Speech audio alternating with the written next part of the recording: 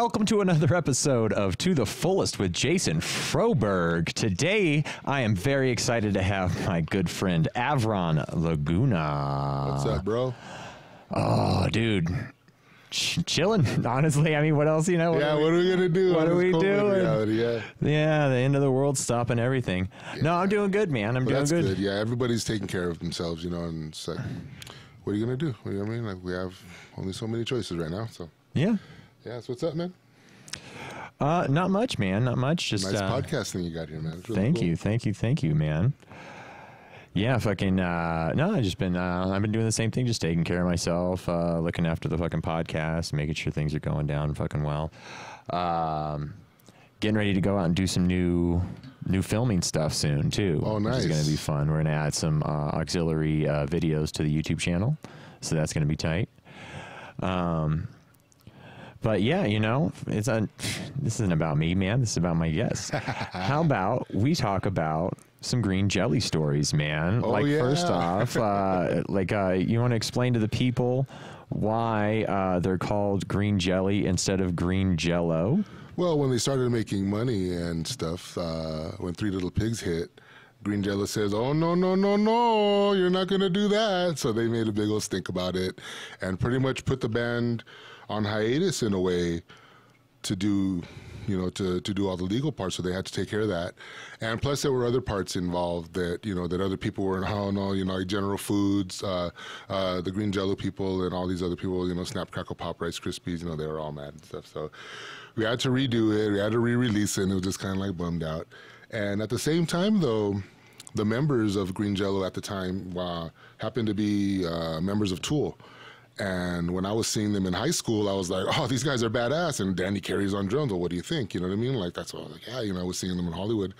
And other guys were in it too. And then I saw Tool. But the thing is that he also got Tool their record label, their deal too at the same time. You know what I mean? So it's a delicate situation, but they went off and did their thing, and Green Jello was still doing, we still did.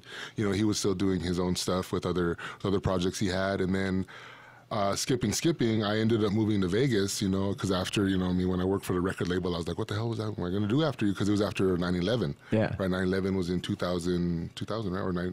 Or 2001? 2001, right? Yeah, 2001, right? Shit, who knows anymore? Yeah, I'm like, geez, that happened. It didn't even happen, right? Yeah, it's like almost that far. What, but that's when the record label said, no, we're all going to go digital now, and all this, everybody went back, and I was out of work again. I'm like, Jesus Christ, what am I going to do? So I moved to Vegas. So skipping, I ended up seeing Green Jello again, and it was like, and they were all right, it wasn't the same experience that I saw last time, when I saw them in Hollywood. Like, are you kidding me? You know what I mean? Like, so I talked to him and I let him know that I had always played the songs religiously, you know what I mean? Like, I had always played the songs, and I know him, He's like, really? I was like, yeah. He's like, I'll bring your stuff next time. And I said, all righty. And so one day I had a gig, not too long after that. I think they played at, I forget what bar they played at. I didn't dig on it, but it was what it was. And then I had a gig with this cover band we were doing, the Copycats, right? They do like Santana and a bunch of like old jams, a bunch of like old westerns, right?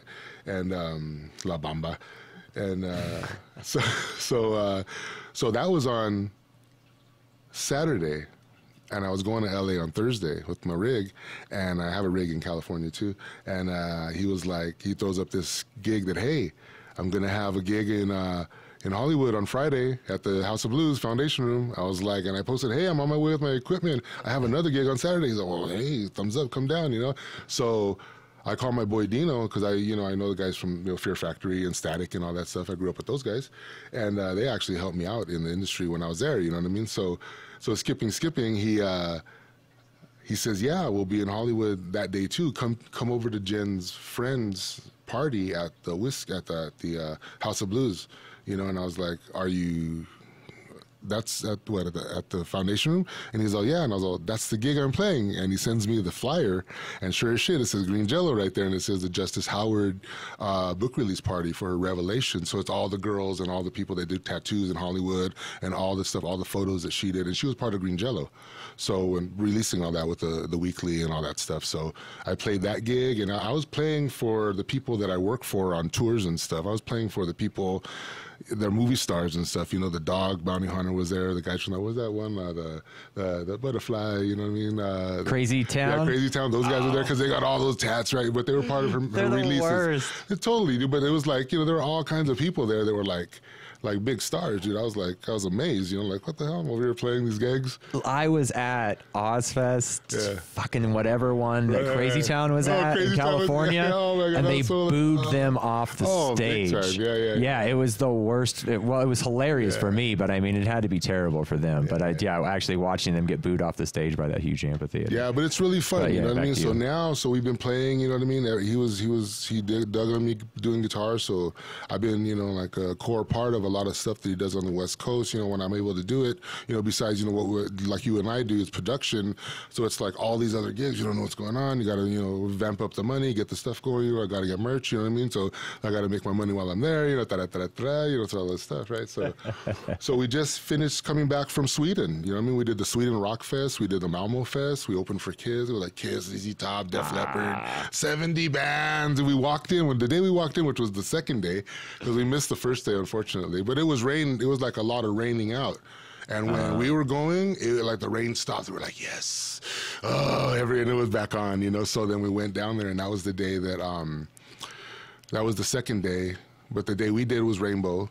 The day before that was what do you call it? Kiss. And the days before that was like ZZ Top and Def Leppard and Slayer. Slayer and Tenacious D were happening when we went.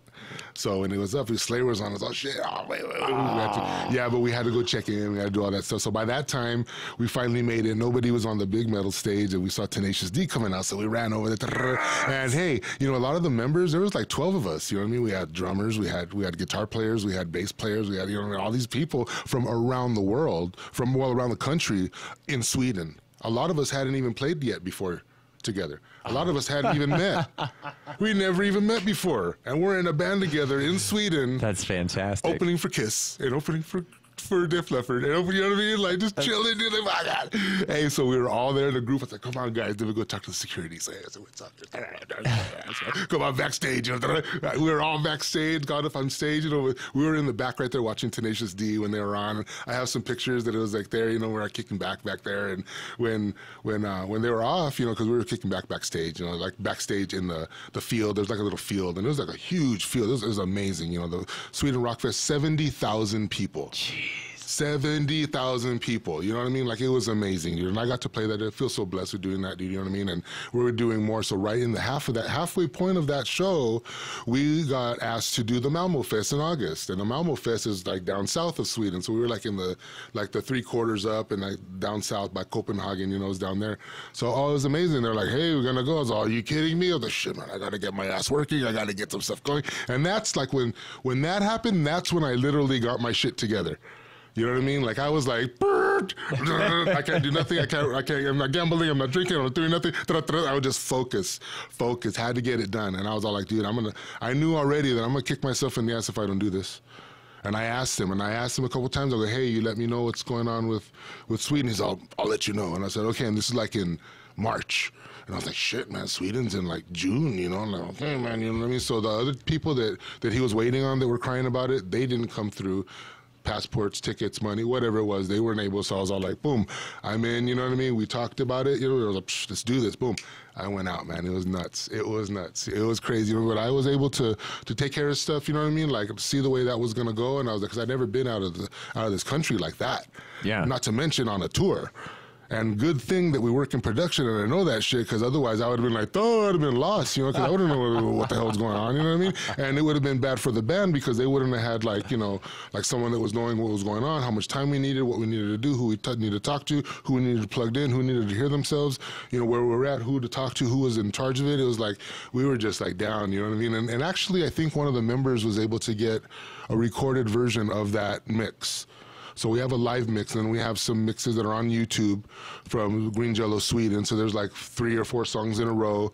It's been great, you know what I mean? And we're talking about stuff. We were talking about Tool and how all that stuff happened. And he's like, yeah, dude, you know what I mean? Their first gig at the Green Jello Loft, you know what I mean? They played there, and there was a guy there.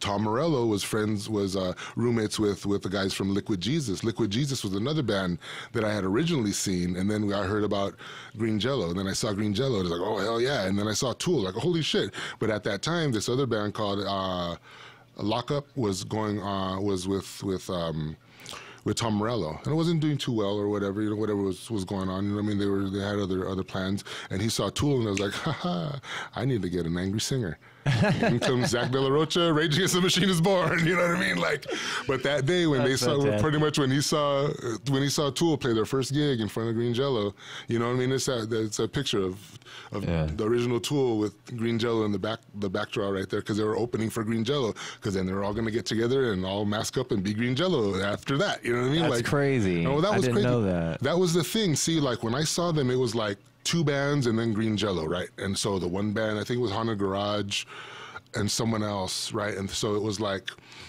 I walked in the Palace and I saw Danny Carey's set right there. It was like the 2 Sonar sets, the way he does his cymbals. I was like, Danny Carey's here, awesome. It's gonna be a badass show. I knew it, you know what I mean? So, but there were 2 other risers. One was low and one was mid. So the first band, which was Tool, played on the first thing. And then after it was like another band. And then at the end, it was all of them doing Green Jello. All the bands, all 3 bands. Like, it was like all the guitar players and all the bass players. It was like ridiculous. It was ridiculous. You know what I mean? So I was like, I like that. I want to do that. Yeah. So then that's how I just got in touch with them, and now I play there. You know what I mean? So now we, you know what I mean? So yeah. So next year we have stuff already lined up for April. Oh, really? Yeah, it's out already here in happening. Vegas? Yeah. No, well, not yet in Vegas. We're going to see how it goes. We do have a record coming out on Cleopatra Universal, which is coming out soon, and we have members of Suicidal, members of Fishbone, you know, other special guests, you know, heavy metal guys, you know, that we asked to do it. You know, of course, you know, we had asked Dino to do a song. I'm not sure if he's done it yet, and so we're just putting that all together. You know what I mean? Like, and that's it. You know what I mean? You know, other than that, you know what I mean, just moving right along, you know what I mean? I got myself involved in publishing, you know what I mean? So I have a whole list of songs that's ready to go for movies and stuff. Oh, really? Yeah. I publish the songs. I'm a publisher, so I have my own company with that. And just take care of that stuff, you know what I mean? Take care of the artists, you know what I mean? Because I've seen when I was with the labels in L.A., you know, back in the day, you know, because I was playing guitar, learning all this stuff, and seeing all these bands, and seeing Rage Against the Machine, and seeing Tool, and seeing, you know what I mean, like Liquid Jesus and Green Jello, and oh my God, this is great, you know, Jane's Addiction, Primus, all these bands. Like, oh my God, I was in high school, and so I was playing all this guitar, and I had a Marshall, and I had my Les Paul, and all this stuff that I got from the jazz, the jazz class. You know, one of the guys was jamming in there. This old guy, he's like, yeah, I'll sell it to you. You know, $300, Les Paul, red one. I'll never forgive myself for getting rid of that one. But you know what I mean? But I was playing, and I had a neighbor that her new husband, he ended up running, he ended up putting out that movie, I mean, that song, Regulate, by Warren G, the one with the Michael McDonald piano. Forget, right? So he did that. So he was in the system, you know what I mean? So eventually he ran Death Row Records when Suge Knight went into jail. And at that time, I was networking because I had already graduated. I just graduated from high school, but I knew all the bands, and I knew a lot of people, or people knew me, you know what I mean? Like, they knew what was up, and we had a mutual thing going on, you know what I mean? Like, I knew people in the system, and I knew bands because I was in bands, you know, so, or I worked with bands, or we'd all end up at the same party, you know, that's how it all happened, you know, like, the metal guys were over there at that part of town doing their gigs, you know, the hip-hop guys were over there doing their gigs, but we all ended up at the same parties after, you know, because it would close at 1:30, you know, so we all ended up and making more music, you know, it was really great, making great relationships, you know, so that's how it happened with a lot of the guys that are the crew that I went on Danzig with when I was at Danzig, you know, the Poor Kids and all that stuff. All my boys, Dougie and Russell, man, I'll never forget, you know, them. They've always helped me out, you know what I mean? Those are the guys that run it, you know. Those are the guys that, like, are always hooking it up, you know what I mean? Like, all the crew, you know, Golden Voice back in the day, you know, like, they knew all this stuff. So they're the ones that run the tours for Danzig and for Slipknot and for Static X and all that stuff. And Tony and all them. Tony's my homie, you know what I mean? Gino's my homie, you know what I mean? We've known each other forever, you know, like just working or being in the system together, you know, it's really cool. Just making those relationships, you know, and like it's been cool, you know, like it's been a good time. And then working with all them. And then we're here in Vegas, right? Yeah. After all that stuff. And then we're here in Vegas. I'm working the shows with you and all that stuff, you know, House of Blues and all this shit, right? And they're coming in and they're like, what's up? And they're like, what the fuck? How's this guy, this fat boy know these guys? You know what I mean? Like, so it's like, it's all good. You know, it is what it is, you know? So. Oh, yeah, man. We did some crazy shit at the House of Blues. Man, those are some badass years, man. You know what I mean? Man. That was the thing. Like, after I did the Danzig tour, my homie Russell called me, right? Because after House of Blues and everyone, you know, went their own ways and stuff, you know, my homie called me. He's like, hey, man, I need you for a month, homie. You know what I mean? Like, you know, Danzig's going to be on tour. We're going to do on tour. You're going to be the tour security, and I'm going to be Danzig's bodyguard, but the other guy is not going to be with us. And I said, go for it. Let me know. So I ended up going with them. So I did that reality for a month with my homies from Possessed, because my homies' backline they were the backline for Possessed at that time. It just so happened, you know, my boy Big Rob and Emilio and the guys from Sadistic Intent, they were the backline for Possessed because they were doing Possessed songs. So just like how Green Jello got their bands in, you know, all 50 states because there was a band doing a Green Jello song. They said, hey, you know what I mean? Like, I'll fly out. It costs this much. We'll become the whole band. Learn this set. There you go. And people have been, you know what I mean, like ramping up. Some are doing better than others, and that's fine. You know what I mean? Some are just, you know what I mean, just doing it for hobby, and that's fine too. It's all fun, you know, just to let yourself out. And I'm so honored and privileged that he let me in like that, and they let me in, and that we all communicate and we all love each other. We just did a video call. There was like 6 or 7 of us at a time. We're like, what's up? One guy from Canada, one guy in Seattle, one guy in Hollywood, one guy in Vegas, me, you know, one guy, I forget where he is, in Oregon or whatever. It was just like out of control. We had all these people in different states. We're going to do that Jam Kazam. Have you heard that? No, but that sounds fun. Yeah. So you play here on your camera and plug in, right, onto Jam Kazam, and it's windows of all the people. So how's the timing on that, man? It's all together. Doesn't fuck the groove all up? No, because you have to be plugged into the wall.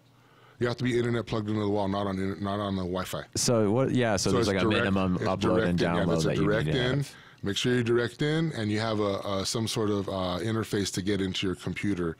Yeah. Some way to mix it, and they even have, right as you get into the page, they even have a little thing that you buy that's an input output, you know, with phones, you know, for the 2 mics. Yeah, little audio interface. Yeah, little audio interface, a little one. They sell it right there. If you don't have one, we'll send one to you. This is all you need, you know. Like volume's up, there you go, play. You know what I mean? Like so. Fantastic idea. Yeah. So we're going to do that. We're going to be making some stuff, you know, again, releasing the album. I have some shirts coming out. I have shirts in men's. I have like large through 2X, and then I have women's. I have tank tops. I'm doing black tank tops with the graphic across the chest for the girls. You know what I mean? For the green jelly graphic. Just the green jelly graphic. You know what I mean? Just make it simple. You know what I mean? Because everybody has their pictures and stuff. I don't have my picture yet. You know what I mean? I don't got my big burrito picture. You know what I mean? Like, so it's almost there. It's coming. But I want to make sure that people have, you know what I mean, some shirts for the new album coming out and stuff. You know what I mean? For the new gigs that are going to happen, and we're going to have it. You know what I mean? So I'm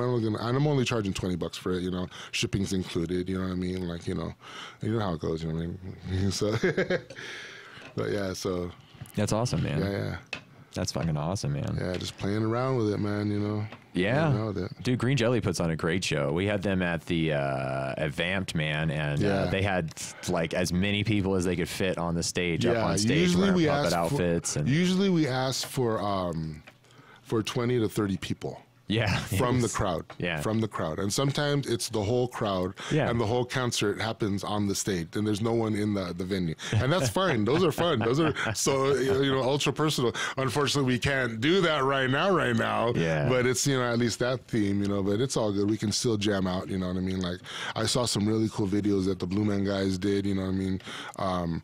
That's a couple of their jams. It's recent, you know, that they just did a jam together. That's one of their songs, you know. So. Like actual Blue Man or like Ubershaw? No, the actual like Blue Man. The actual Blue Man Group guys. Oh, okay. That are jamming at home on their own equipment. Oh, and cool. That's how, you know, just do a video of all the You know what I mean? All the instruments happening at the same time. And again, it's all mixed in together all at once. And it's a live performance of them playing. It was really good. That's fun. Yeah, that's why we're going to do the Green Jello one. We just talked about it last night. You know, they're like, yeah, this place, Jam Kazam or whatever. I was like, I'm on. Let's do it. You know what I mean? Like, so I already hooked it up. So nice. I just got to get a long cable now to reach from my internet to my computer. Like, my son of a bitch. Yeah, I got to check that out. Jam Kazam, man. Yeah. That's freaking cool, man. Yeah, it's been a bummer missing out on gigging and playing, and I haven't even been jamming at all, really, man. I've just been working on this thing, just trying to, I don't know, just hanging out at home, reading books, and fucking working on a podcast, and figuring out my next fucking move, man. It's rough when there's no one to perform for. Exactly. Well, there's the whole internet to perform for, you know what I mean? So we got to figure out a way to jam together, have, you know, play these three songs. We know I'm right, you know I'm right, you know I'm right. And we're all going to be on headphones together. We're going to hear each other. We're going to be mixed in with each other as it's going live, you know. So it's going to be really fun, you know what I mean? So you can still jam together. You know, so call your you're going to put that out on the, you're going to like jam and people can watch? We're going to have a Green Jello performance on a video on live stream. Oh, fuck. You know what I mean? We're going to do that. So we got to get all the members right now doing it. You know, shh, don't tell anybody. Don't tell anybody. It's a secret. It's a secret. Watch out, you know. But a lot of people are going to be doing that. You know, a lot of people are going to be doing that. We also have an augmented reality version of that, which you can buy the goggles, right? Buy the goggles, and it has. You could see. I will be able to see you. It's not like the virtual. It's not like the virtual reality where it's a screen in front of you and you can't see. Yeah. You know what I mean, you can't see through it. These are like goggles that you can see through it, right? And what it has a film in it, right? It has some sort of way that they have it, so you could see a video game with you and me happening, shooting at each other, going pew pew pew pew pew pew. Like this side is the pow pow, and this is the pew pew pew. You know, so we're shooting like laser tag at each other, but with the goggles on. Yeah. Because it graphs the whole. You know what I mean? The scale of the room. Yeah. So you got to do that. You got to let it do its thing, and you have like a little laser tag, little pouch, because it has to have the computer that's doing all this, right? Yeah. So what it does is it'll look around the whole room, and it'll have like little aliens and little like alien like graphic. What do you call it? Like plants and trees and a big old like statue of some like alien guy right there, or some like god hanging out right there, like that's not going to let you go past the this stairwell without fighting him. Okay. But it's like a little game, you know what I mean? It's like, you know, there's like a little like goblin right here hanging out on your screen. You know what I mean? When you go around, you see him hanging out on your couch or on your counter right there. You know what I mean? Because it's scaled out the room.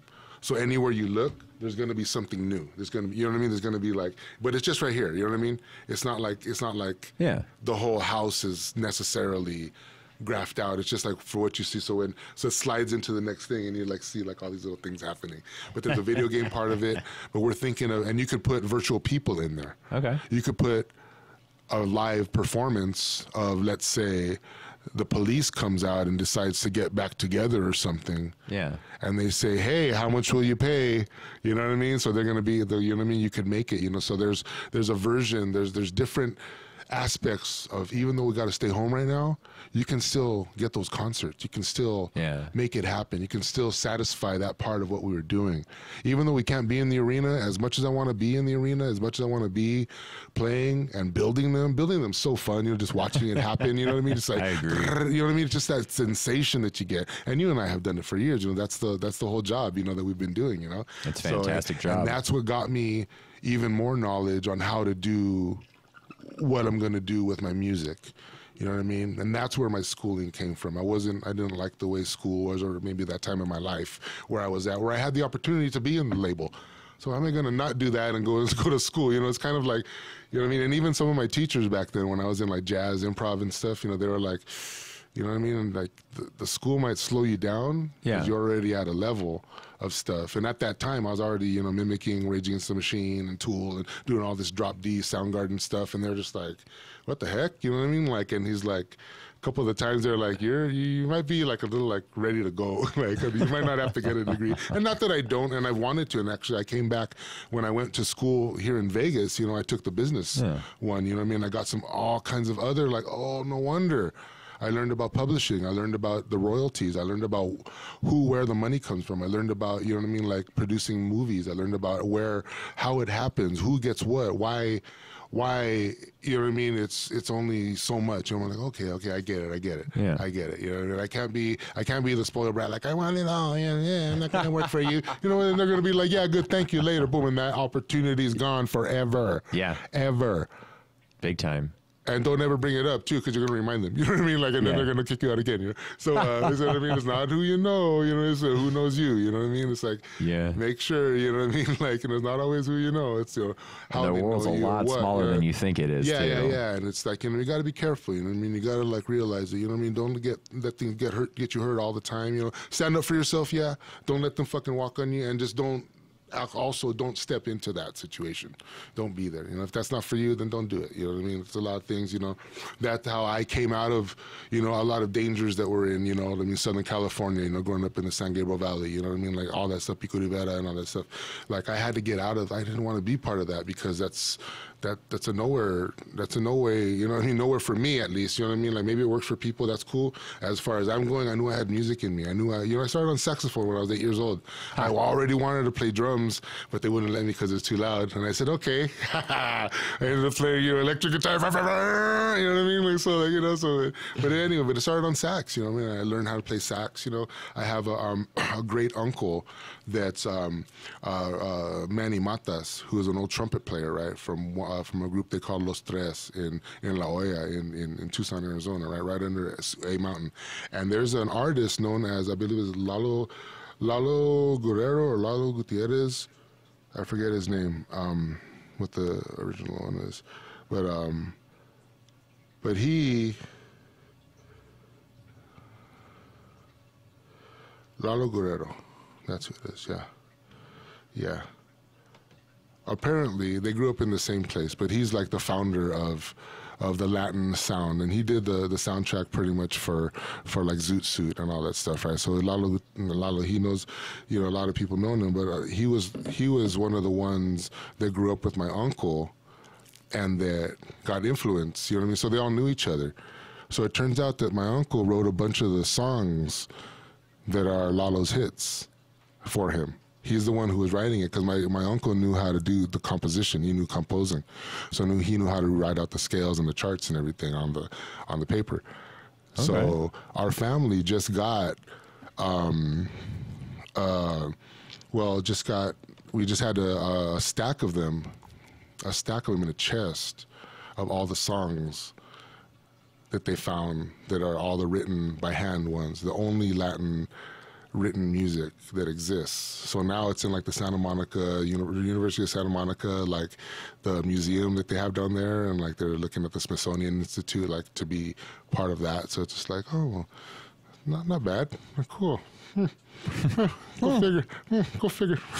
So good thing for my cousin, you know what I mean? My cousin, you know, his son, you know, is taking care of that. So that's pretty good, you know, like, not bad, uncle, not bad. You know, I didn't know none of this until like recently. Yeah. You know, because I've been, you know, my mom's showing me pictures of stuff, you know, of like my family and stuff, you know, like everybody went to the army, but there's one, or the military, but there's one that was always in like a shirt, but like a white shirt, and like he had like, you know what I mean, like he was in his band uniform, you know, because he was playing the trumpet. You know, he was on stage at the bar. Yeah. So all the brothers were all in like suits, but he's like there like, hey, you know, but that's my Uncle Manny, you know what I mean? But he ended up right there in San Gabriel, and my grandpa ended up in Lincoln Heights, where where I, spent a lot of my childhood at, that's how I know LA, you know what I mean? So it's really cool, and like a lot of people that I know go to those same bars that I used to, walk into him with and have, Shirley Temple, you know what I mean, some peanuts with, when he used to collect, because I think they used to bet, you know what I mean? They used to bet on the Dodgers and all this stuff, he used to call them the Lost Again Dodgers, LA, Lost Again Dodgers, good job, whatever, man. That's where I get my sense of humor from, I guess,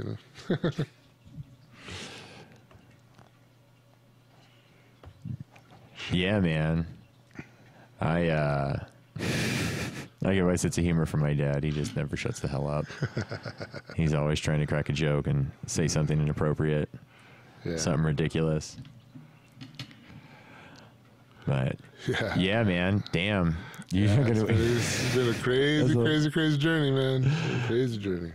That's watching all that stuff, you know what I mean? We're supposed to do Helsinki and Finland again this year, but those got taken out. We were supposed to do the booze cruise. Supposed to do the booze cruise around the Statue of Liberty. Oh, really? Yeah. That sounds like fun. With a band called Schism. I don't know if you heard of them.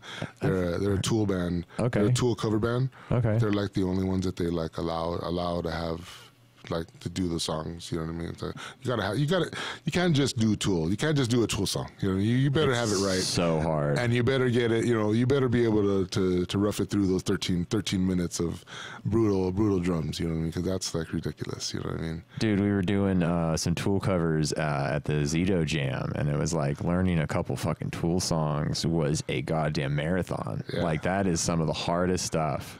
Yeah. And then I was stuck singing it too. No one wants to get up on stage and sing it, right? Yeah. And no, that was very difficult. I watched my skill set go up every time I learned a new Tool song. But it's just so much. Yeah. But now, like, after the first couple of albums, I not that I stopped learning their songs. I was just like, you know what? I think I got the gist of it. And I didn't learn like as many as I learned from before, or maybe it was I didn't have time, or whatever it was. But now I'm learning them again, and I'm like, wow, dude, they're really cool rhythms, and I'm really happy that I kept playing them. You know what I mean? I guess I have OCD, because I'll play the same damn song for like an hour straight. You know what I mean? When it comes to Tool, maybe longer. But you know what I mean? But I'll play the same damn song over and over and over. That's what it takes, right? Again, that's how you do it. You know what I mean? Like, it's like, and that's how I learn. Just like, you ever seen that movie Coco? It made me a little kind of like a tearjerker there. When you see the kid when he's growing up, and he's sitting there in front of the TV watching an idol play guitar and mimic him and mimic what he's hearing and mimic maybe how it's happening.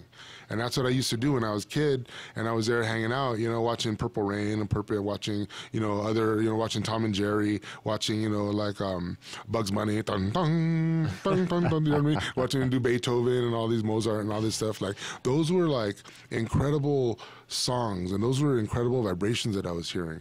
And then plus when my parents introduced me to like a lot of the classic rock, a lot of the Dire Straits, and a lot of like stuff like that, the Eagles, and I was like, I want to do that, Like, one time me and my dad, we were traveling from LA to Tucson, and his TR6 had one of them Triumphs, right?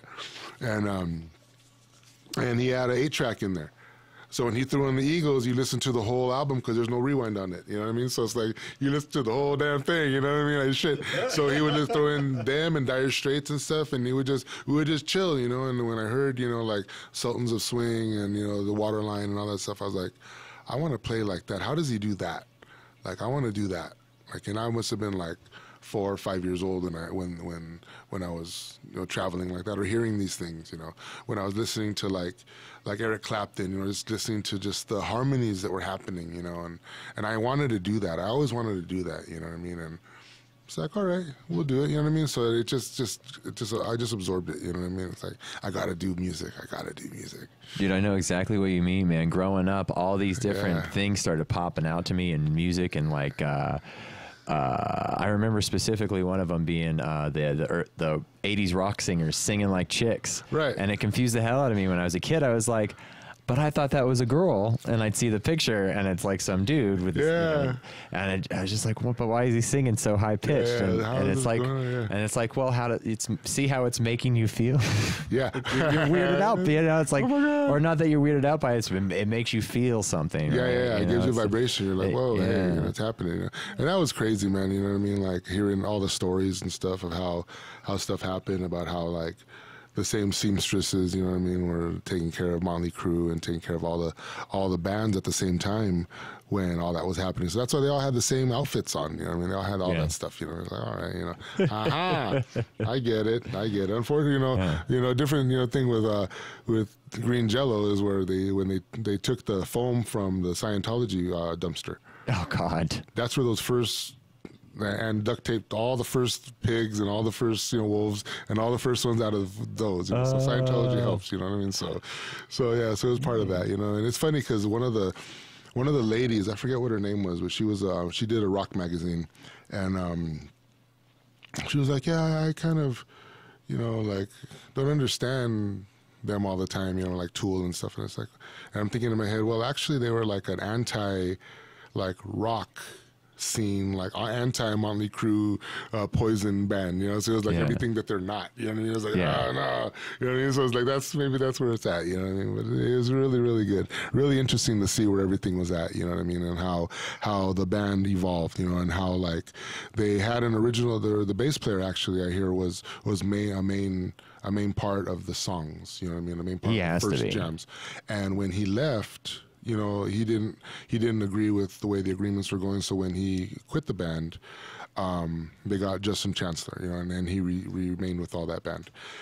During that time, though, he still had royalties with the first two albums. So when they released them on stream, they went that.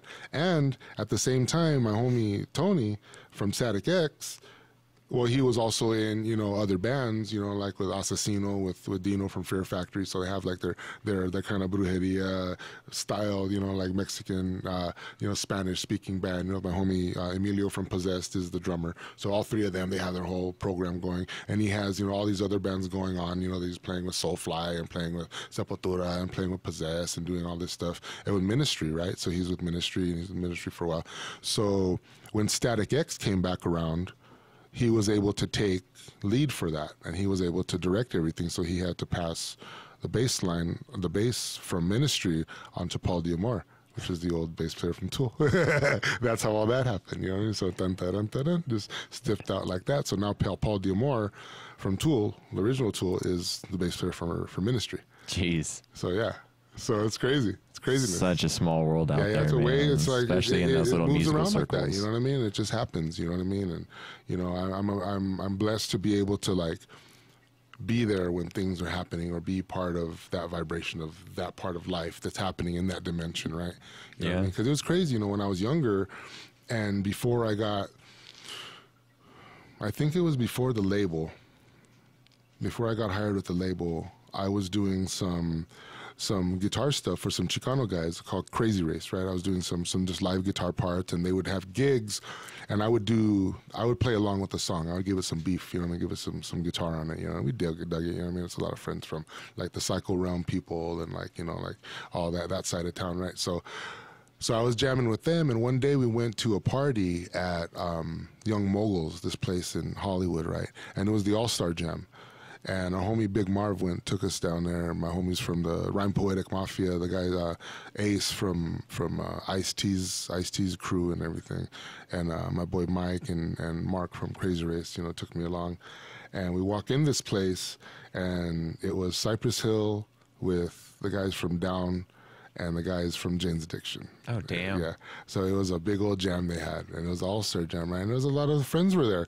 A lot of the people I knew from the metal scene were in there. So I walked in with the hip-hop heads, you know what I mean? Right? I walked in with all the Chicanos, you know what I mean? And a couple of my friends were there. So it was really cool just running in like that, or like running into it like that, and it's like, all right, I see where it's at, And this is when I was younger. So this is when I was like barely starting to go to the Rainbow. Yeah. And when the rainbow happened, that was a whole other story, man. And we ended up playing the rainbow. Green Jello, it was like the 25th anniversary barbecue, We opened up for Warrant, you know what I mean? And Sweet, We played with Sweet, bro. I love Sweet, dude. We played with Sweet, bro. You know what I mean? Like heavy duty, man. We're up there in back, in back of the Rainbow and back of the Roxy. So it's, you know what I mean? It was like family. It was like great. You know what I mean? I loved it. You know what I mean? So we have a good time when we go there at the Rainbow, man. I miss that place right now, big time, man. It's like, yeah. Yeah, it's rough having the venues fucking cut off, man. That's a big gathering point for everybody. Everybody's really if we can't, just going there every single weekend. Together again, what are we gonna do? What are we gonna do? How are we gonna, keep the music going? You know what I mean? Like, so that's why I was interested in that Jam Kazam. The Jam Kazam? The Jam Kazam, yeah. So you always got to have a plan B, you know what I mean? You always got to have a plan B. I would drive a forklift and I got in Jam. That's the little box right there. That's pretty cool, man. That's perfect. That's all you need. Yeah. Right there, yeah. Yeah, this is pretty cool, man. Yeah, so I just signed up and you could do it yourself with tracks on your mixer, right? Yeah. By yourself. Yeah. Or you could do it with everybody. And everybody hears the one track you're playing because you're all in the same room together. So you just plug in and there you go. You're all hearing the same thing on the earphones at the same time. So that's why the click is right there. So it's all right there. So that's why they say don't do it Wi-Fi. Do it straight, dialed straight in. So I got to get a bigger cable, So yeah, I need to start doing that too as well, man. I got myself a nice cable to hook up to my laptop when I play Magic, because I'm a nerd and I like to play Magic online a lot. Yeah, but it lags hella hard if I'm not using a LAN cable. You gotta make that shit happen. Yeah, I have the little connector and stuff. I just got cable.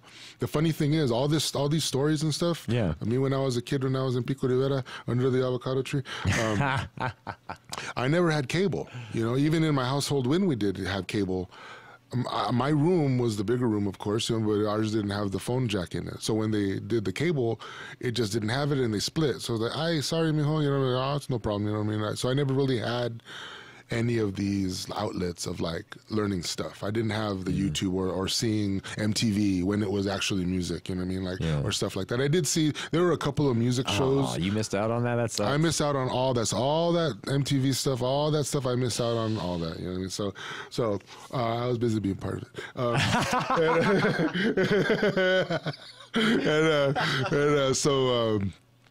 That's great, man. That's great. So now that this COVID thing happened, I finally got the internet.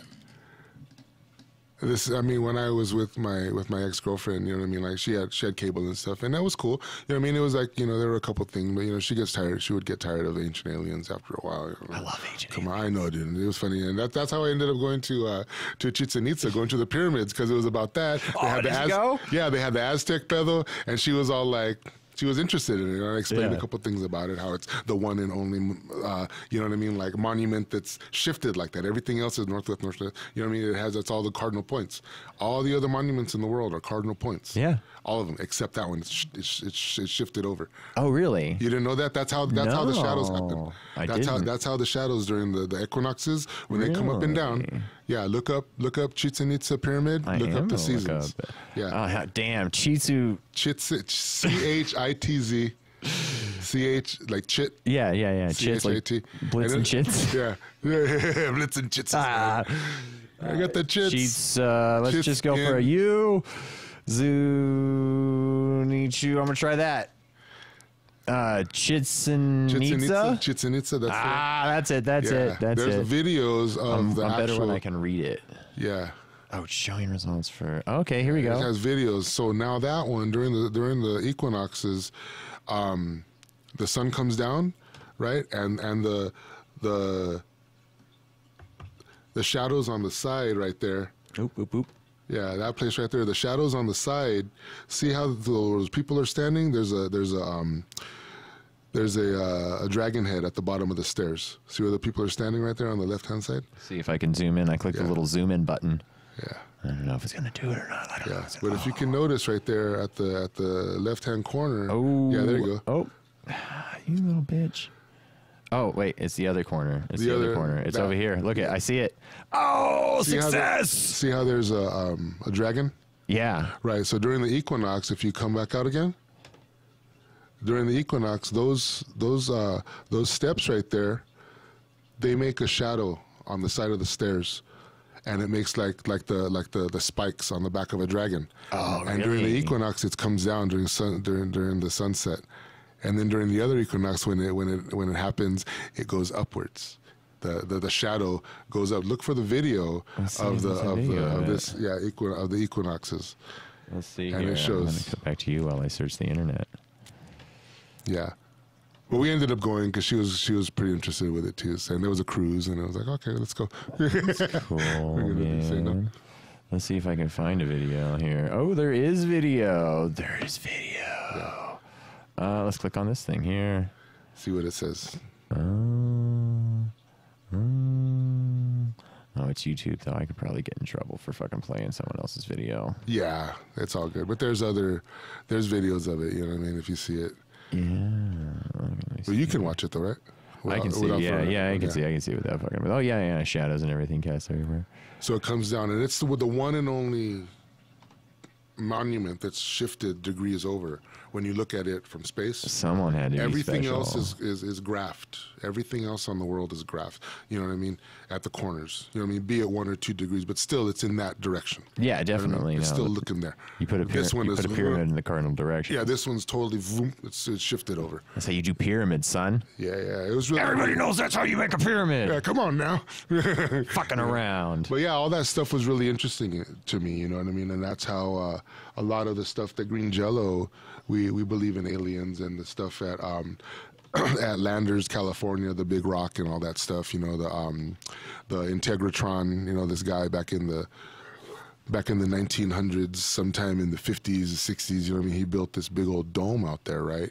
And it was pretty much a sound dome to pull up vibrations to talk to the aliens, you know what I mean? And he would and there was this rock there with a bunch of crystals on it. And those crystals you make the little bowl out of, and you do the frequencies with it, and it's communication. Tibetan singing bowl. Yeah, it's really, yes. Yeah, I have a bunch of those actually. Yeah. So the Integratron, if you look that up, that's where the whole story from the what do you call it? From the Rosetta Stone from Tool comes from. Yeah. Where he's talking about, oh my God, you know, all these people and all this stuff, you know what I mean? Well, it's, yeah, because there were visitors that happened to one of the people back in the day that came to the studio. And they said, really? And some of the members from us, you know, from Bill and all them went. So they went with, you know what I mean? They went with his wife, and they went to this thing, and there were visitors, all right. And they saw. That's so and cool. They were like, get the hell out of here. So he went banging on Danny Carey's, you know what I mean? The story goes, and you can look it up, goes banging on Danny Carey's studio and walks in like, oh my God, I saw this, and he's just talking all this stuff, you know, Bill Manspeaker. And that's where, you know, at that time, you know, they were jotting it down, and that's where they came with the story from Rosetta Stone. So like he was visited, they were visited, and like it's a time mover. You know what I mean? Okay. The Integratron, that movement, where it's at, the people and all the people and all the stuff, the ingredients that are there. Yeah. The visitors come, and they'll wipe you out. You know, there were some people that were pretty damaged at that time that were part of the Green Jello family that, you know, this happened to. This is in Landing, California. It's Landers. Yeah, Landers, California. It's the Integratron. Yeah. It's really interesting. Yeah, Integratron. It's the dome. You'll see it. Dun, dun, dun. Yeah, I see a big dome. Yeah. I see a big dome. Yeah, and that rock right there. Integratron.com.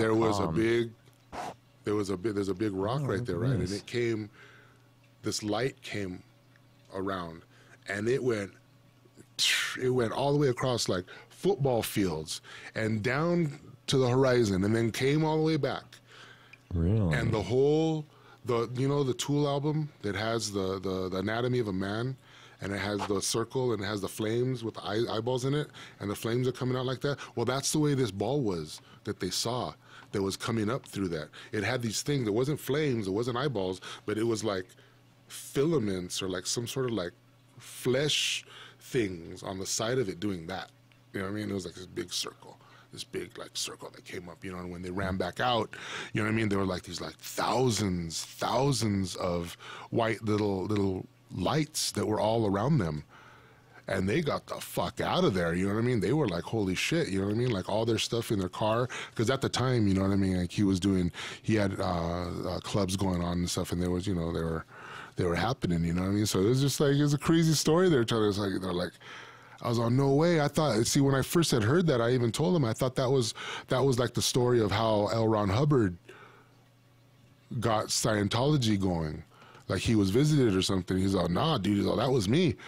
He's all, I went to go visit it and got visited, and I fucking went and ran and fucking into Danny Carey's studio and told them all this shit, and all of a sudden it became a song. You know what I mean? Like pretty much, you know, that was it. I was like, oh, that is crazy. We're in Sweden. He's telling me the story. I might have it on video somewhere. He's telling the story, but it's crazy. You know what I mean? Like all this stuff, and I was like, you're kidding me? And like he's like, yep. He's like, that's what happened. And as much as unbelievable sometimes things are, when I was coming out of House of Blues one time at Mandalay Bay, yeah, it was a late night one night. We had something. It was like it must have been 2:48 or something. I remember when I got out, or it was like 3. It was around 3 o'clock in the morning. Right, I'm coming out of the Russell. I mean the Frank Sinatra exit in the back, and I see, and this is before the stadium, way before the stadium. We were still at House of Blues, so I see this big old light go all the way down from overhead, because I'm in the I think I wasn't in the Bug, I think I was in the van. So I see this big old light come down, right? Go to Red Rock. And like, just like the mountains are your sofa right there, yeah, it just went over me, and then it was gone. And I was like, what the fuck was that? Like, there's one thing when there's a light that glares on your, you know, on your window, right? From, let's say, street lights, or like from the lights in the garage, right? Yeah. At Mandalay. But no, when I came out, I saw this thing just go, zoom, and I was like, whoa. And I turned right there to go like to Russell, because I was going to take the Russell out. Yeah. And when I turned, I was all, I was thinking in my head, what the fuck was that shit? You know what I mean? Like, and I'm looking straight, like, in the freeways on the side of me right there. And I look to the side, and all of a sudden it does this. It goes, it does a thing like that. Really? It's a diamond with a circle in the middle and a light in the middle of that. And then on each of the corners of the diamond, there was lights.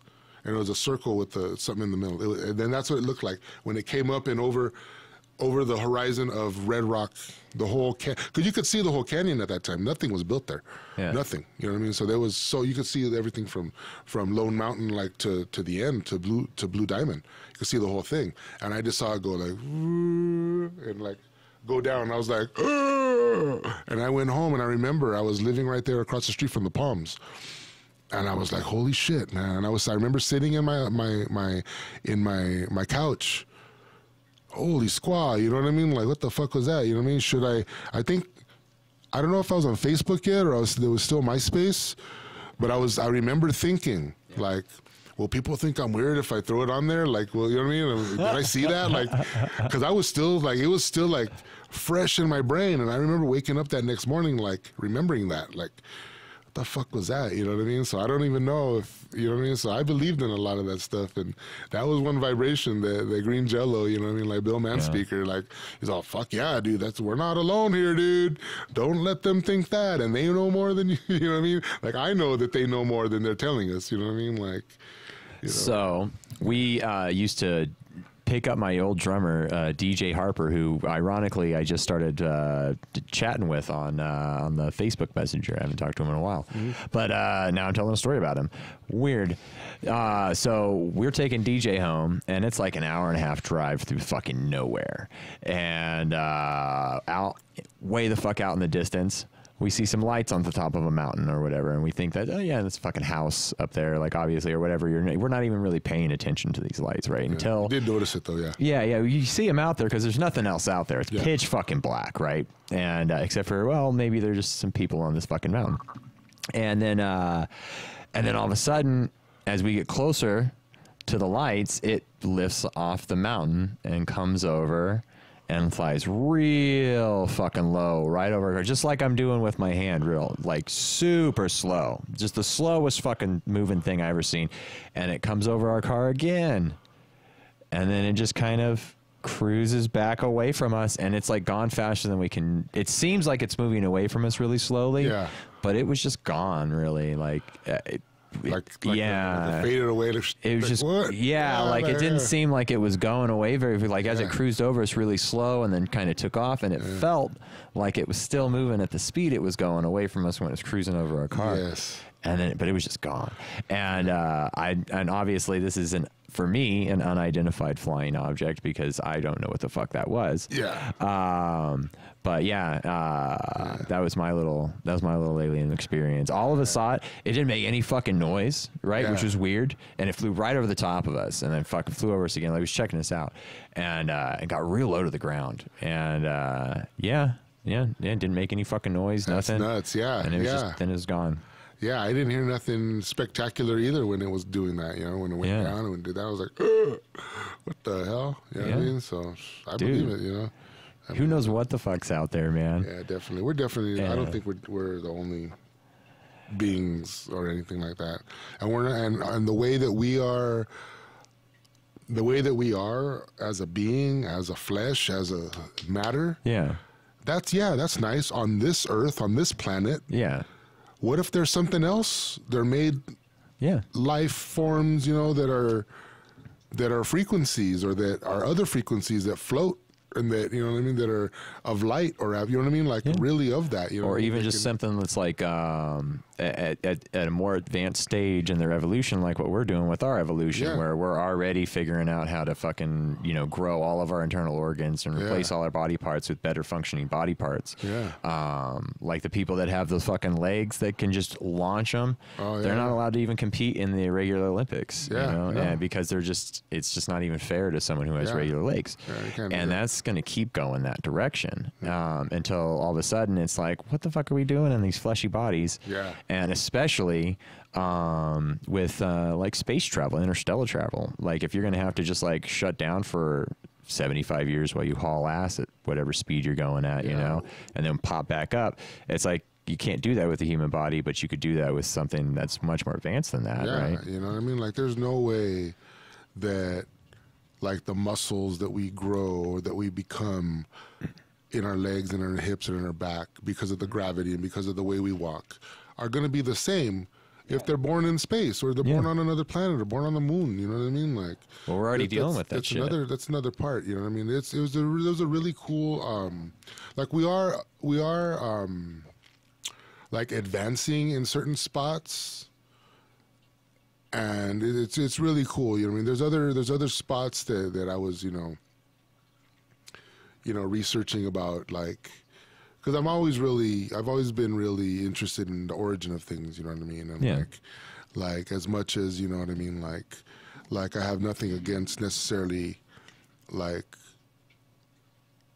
a religion as much as I have like a dislike for someone that treats people bad because of a religion, you know what I mean? Like that's not good to me, you know what I mean? So I've always, you know, growing up Catholic, you know what I mean? Like going through that first Holy Communion and all that stuff, all the processes and all that stuff. And that's cool. And I got the gist from that, you know, I'm not necessarily like, you know, a church going person, you know what I mean? I believe in a higher power. I believe in don't be an ass and don't be, you know, the three main things. There's a higher power, don't be an ass, and don't kill no one. You know what I mean? That's just basically what it is. You know what I mean? I do believe in that higher power, and I believe in that, and somehow we all believe in some sort of higher power, whatever religion or way it is, and that's okay. You know what I mean? That's cool. You know, when they start using it's a crucial part of society, honestly, because you know there's ancient tablets. You know what I mean? Sumerian tablets that tell the same exact story as the Bible, except it's like the full version.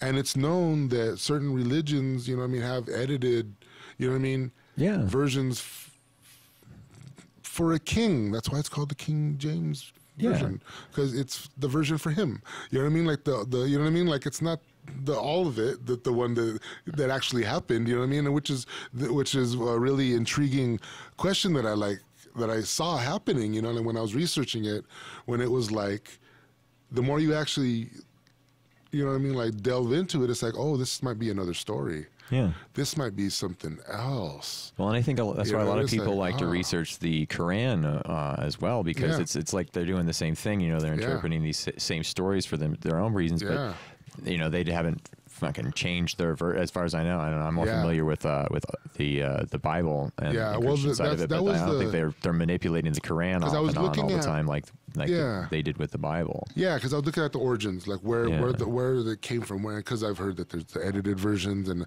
I've seen these. I don't know if you've ever seen that documentary. There's a movie. There's like 2 movies, and then there's a documentary called The Family. Right, The Family is about C Street, right, down in Washington, right, and it's about the young people that pretty much get together, and they become like this religious for the Bible thing, trying to get more people just thinking like that, and they're supporting the politicians that are going out and trying to make that happen and gain things through religion in other countries, right? And I think that's a big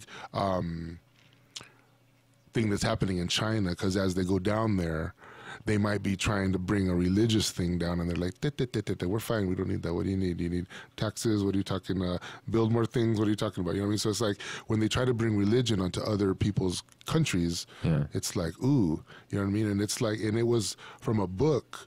It was a docuseries from a book that someone released that used to be involved with that wrote a book about it, like a holy shit book, you know what I mean? Like, and it was really interesting. I was like, oh, so they're trying to, you know what I mean? That's why, like, all these little things that he's saying, you know, right now, I'm the chosen one, and you know what I mean? Like the Bible, and you know, it's like, that's scary, you know what I mean? Like, and just watching that, and like, again, you know, even looking it up, there's like 2 other movies that are the Family. Yeah.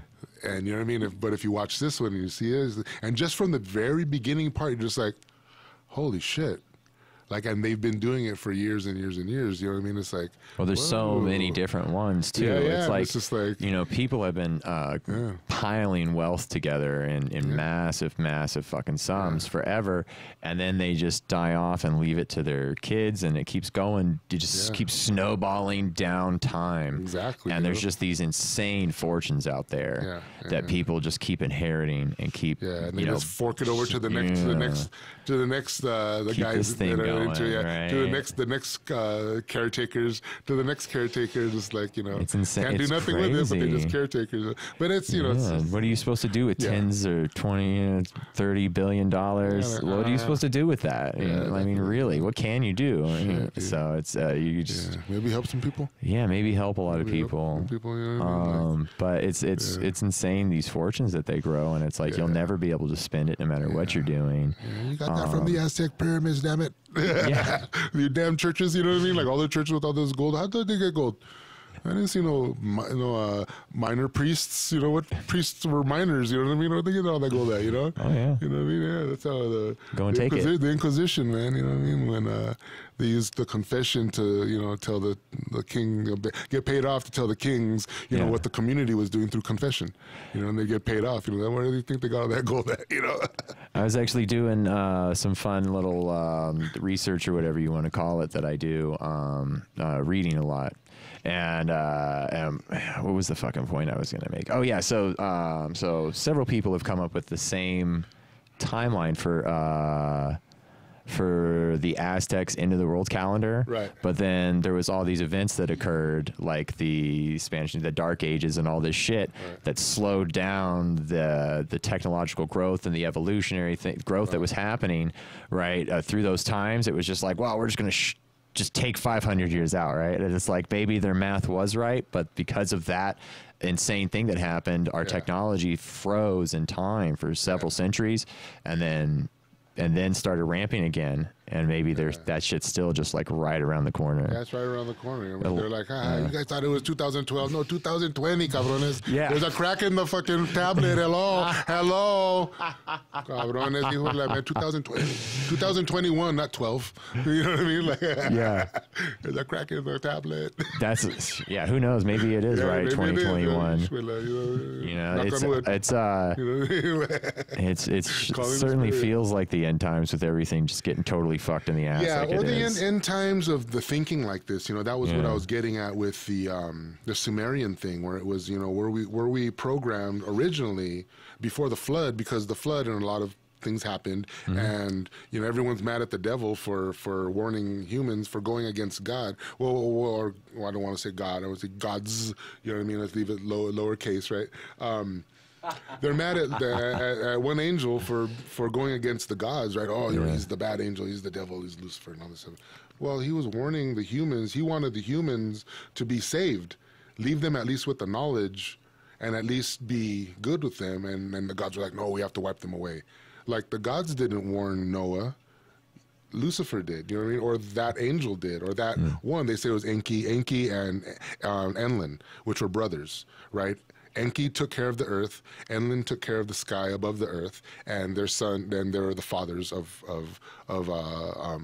Anu, right? So it just went down like that. So these were two brothers that ran earth, quote unquote, and the people that they produced, which were the humans, right? And when some of those gods were making babies and giants with the humans, which is also in the Bible, which is in the Old Testament, right?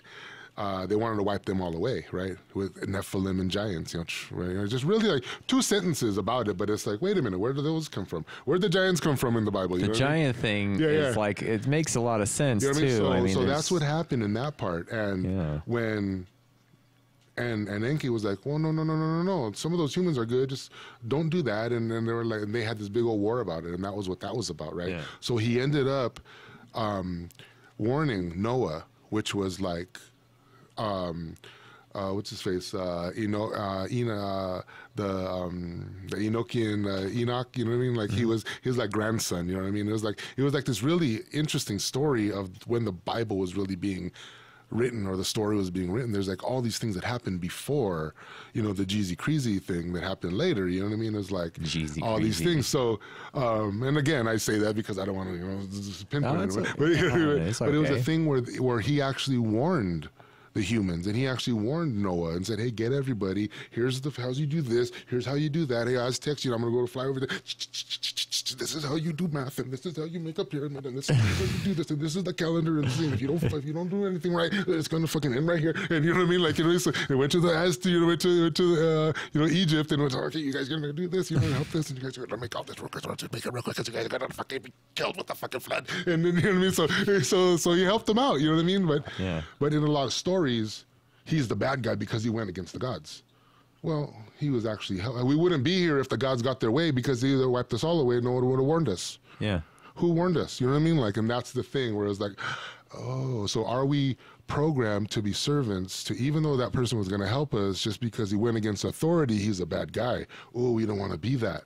That's the simple way of putting it. Yeah. So are we programmed to be these servants of these people that were left as the bloodline from these gods that came down, right? Yeah. Be it the line of the kings and queens in Britain or whatever might, where's that, the Knights of Templar and all this line of people that came down. Okay, well, maybe that's where that's from. So can we like be aware of that and erase that, or like program ourselves to not think that we have to work for someone else all the time. Yeah. A lot of people are learning how to work for themselves, learn how to do this, learning how to do this podcasting. I would have never guessed that you had all this running through here, man. I'm really impressed. You know what I mean? Like, same with me. Like I said, I do a forklift, and I got involved with the CBD industry. You know what I mean? I got involved with a liposomal thing. You know what I mean? Like, this is patented liposomal fat cell, pretty much CBD in a fat cell. Yeah. That will get through your digestive system a lot better than just all the regular stuff. Because many, many years ago, they found out that, hey, the stuff we eat And the stuff that's processed and all the stuff we put on our skin and all that stuff, we only digest and process 20% of it. Everything else gets down the drain. Yeah. So when you buy all that, you know, high energy stuff or all that supplements or all that muscle stuff, it only goes to the toilet. You're buying very expensive urine. You're buying expensive stuff to run down the drain. Now, there's an old discovery they made that fat cells get through your stomach instead of getting processed through and kicked out. So they pretty much got the patent for it, you know, CBD1 with Vaseo, and pretty much learned how to put CBD within a fat cell. So it gets through your 3 layers of skin and gets to those parts that hurt. And I was impressed with that. I was like, okay, there's all this CBD out there, all this stuff, all this, you know, CBF and CBX and whatever you want to do. Oh, this is for this and this is for that. And I'll give you the juice for that and I'll give you the cream for that. No, no, no, no, no, no. It's all in here. It's all liposomal. So it's going to get through. You know, I have some people, I have some people with testimonials on the CBD1 Las Vegas, since we're in Vegas. You know, I did CBD1, and it works, man. It really, really works, and I'm really impressed with it. You know, it's brand new, about a year. You know, our company got the patent for it. So there's the CBD1 cream and there's the CBD1 oil. You ingest the oil in the morning, put it on the hurty parts, and go about your day. You know what I mean? Yeah. And it's amazing. It's amazing. We've had some people, even myself, you know, all the stuff that we've done. I banged my elbows so many times on the carts and on stages and on instruments, you know what I mean, that it just started hurting, man. So I started putting the CBD1 on and forget it, man. Like after a while, dude, I was able to like not be cramped anymore. You know, I would sleep and I would wake up and I couldn't open my arms a couple of times. And I was like, what the heck? What's going on here? You know, it shows serious shit. You know what I mean? Like I got involved with it. So this is what you mean by liposomal, right? Absolutely. Absolutely. So if you notice the first part of your skin, regular stuff, everything out there, Revlon, L'Oreal, Jergens, whatever, it only goes to your first part of your skin, okay? Liposomal stuff, because it's fat cells, your body is absorbing it and digesting it as fat cells, as organic fat cells, so it gets down all the way three levels down. It makes it a lot slimmer, and it's like trying to fit a golf ball through a cheese grater. Trying to shove it through, it's not going to work. Yeah. You're going to get a little bit out, but you're not going to get all of it. And your body has only so much time that it has till it digests and gets it out of there. You know that, you know what I mean? Like, you know what I mean? Like, so once you have that going on, you're set. You know, it's liposomal, so it gets in where you need it, and it heals. It heals more than you having to go over it over and over and over again. Because I've had so many people that are so like discouraged and so like unsatisfied with regular CBD stuff. They know that it works and they hear all this stuff, but they're like, why doesn't it work? Well, because maybe your stuff needs something a little more amplified, which is the liposomal delivery system, you know. And again, this was discovered in the 60s. They were going to use it for cancer, and they use it for some vitamin applications in the medical. You can look it up, liposomal delivery system, and it's known, but the patent went up, and this company, Vaseo, went and grabbed it. And they've done another one before. They did Mona V. They did when there's the Acacia drink that came out and all that stuff, and they did great with that. And now they're doing it with CBD. And yeah, there's one of our testimonies, and he had arthritis, you know. And I can't say much right now. now he can move himself, and I gave him a little sample of that stuff, and within 15 minutes. He was like, whoa, he's like, hey, I was eating at the bar right there, one of the last times, you know what I mean? And he was like, hey, Avran, this is working, I think, man. I was all, is it? You know, like, just looked at him and was like, wow. And I just gave him a little sample, you know what I mean? Because I had some on me, you know, just beautiful. Thank you, Daniel. This, you know, and it worked, you know, and that's what I want to do. If anything, you know, if I'm going to put my time into anything, it's not going to be something that's not going to be beneficial for other people too. Yeah. You know, and that's what I want it to be. I want it to be mutually beneficial. You know what I mean? I don't want to just try to take stuff or have a business that just like a record labels the way they used to do. Like my publishing that I do, like I make sure that the artist has 100% of the artist royalties. You know what I mean? Our deal is, hey, you know, you compensate me, I'll just keep the publishing. You know what I mean? You compensate me with your song, and you keep the 100%. You know what I mean? Like, you know, like those what's that? The whole universe, the hot and sticky place, right? The Big Bang Theory and the Friends, right? The Friends. You know, I'll be there for you, right? At them and Lowrider, those three, right? They're the top sitcoms, right? So let's say every time they play, I'm pretty sure the number they make is $1,000 every time that song plays. Every time that song plays. That's fantastic. So if you have 8 of those things, 8 of those shows within 4 hours, half-hour stints, and you play that song 4 times, you just made, or 8 times, because you have half-hour stints in 4 hours, and when they have the series, you're making $8,000 a day. Okay? Now, not a lot of people know that about the industry.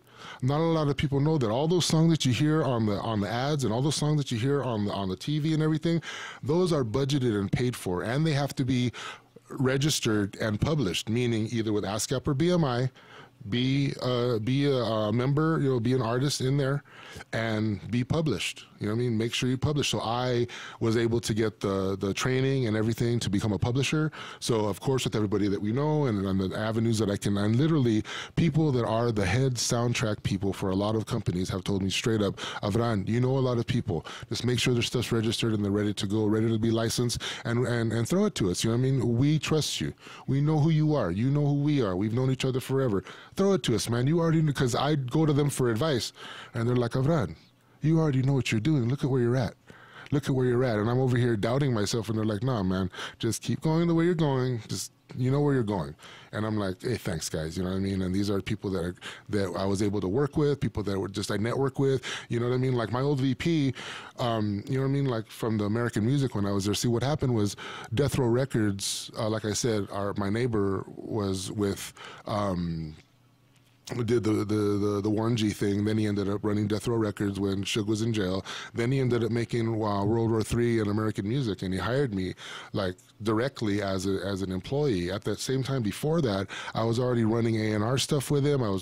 Me and some friends were walking through Death Row Records. Are you kidding me, dude? We would pull up in our old beat up, our old beat up truck, our old beat up bug, you know what I mean? On Wilshire right there at Death Row Records.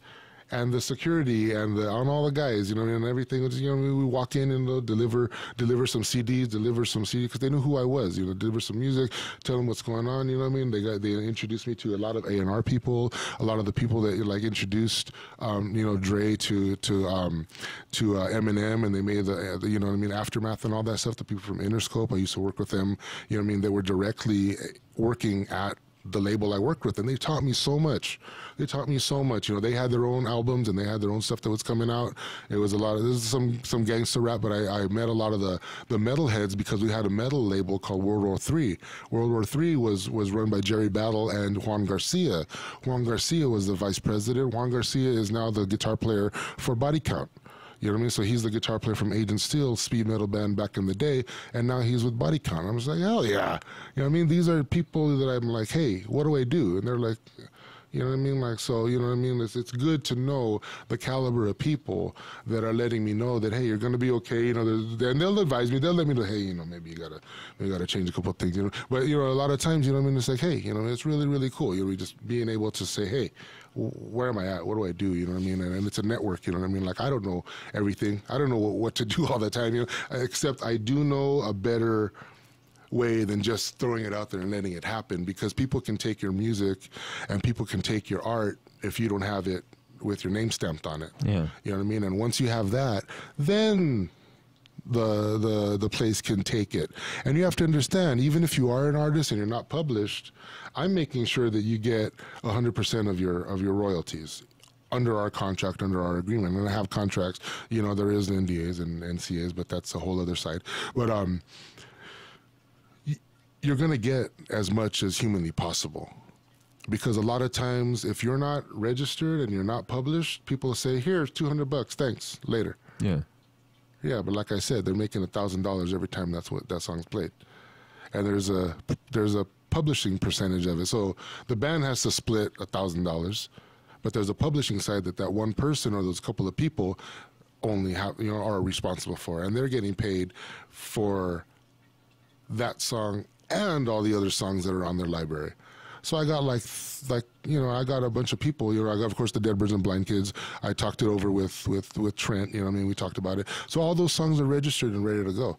So if anybody needs them in a movie, like for reals, you know what I mean? Like I could let them go and they're off. You know what I mean? They're going to be put in if they get chosen. You know, I'm just saying. You know what I mean? Like it's a lot easier to do it like that. You know what I mean? Like just give it straight to them. You know what I mean? So just been building it. You know what I mean? Because there were a lot of things that when I started the business that I said, oh wait a minute, I got to take a couple of steps back.